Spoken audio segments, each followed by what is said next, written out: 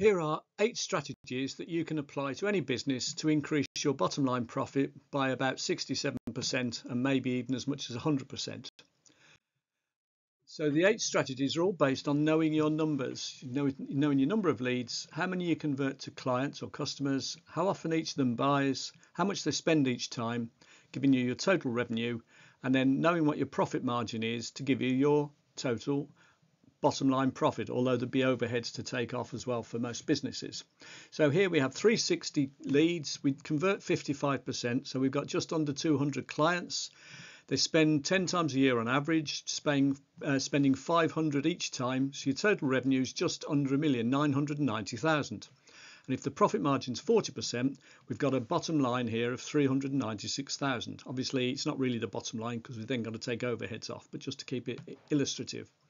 So if we could increase by 10% the number of leads we generate to 396, the conversion rate to 61%, we would now have 240 clients, which is almost a quarter more. We'll get them to buy slightly more frequently, 11 times rather than 10, with regular special offers, etc. And we'll get them to spend more each time with cross-sells and upsells and bundling. And we'll take our revenue up to nearly 1.5 million. Our profit margin will have increased because we're charging more, but we can also work on costs, so there's probably got even more scope for improving here. But our profit margin's gone up to 45.45%.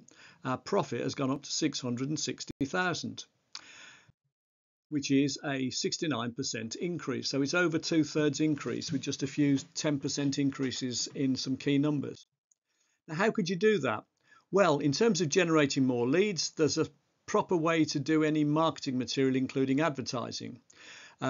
In terms of generating leads, if you had strategic joint ventures and you cross-referencing people, referring people, recommending people, various strategies there you can use.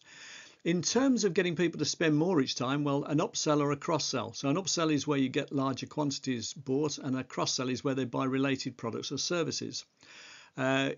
You could actually increase the number of your products, which again will increase your average sales value. And again, you can do that through either having extra products yourself or having special strategic relationships where you recommend other people's products and services. In terms of improving your conversion rate, if you had a downsell, which is a lower cost, lower value option, then you'll convert more people and you can then nurture them up to being full paying customers or clients.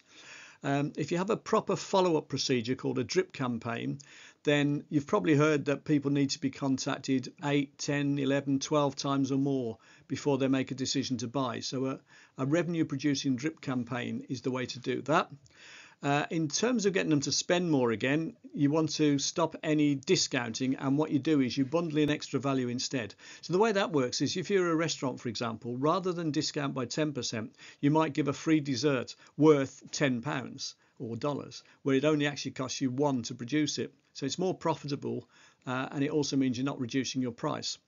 And you can also work on your costs and overheads by looking at cutting waste, duplication, costs, unnecessary expenses. Again, lots of ways to do that. So you can see that making these small improvements in a few key numbers can make a huge impact on your bottom line.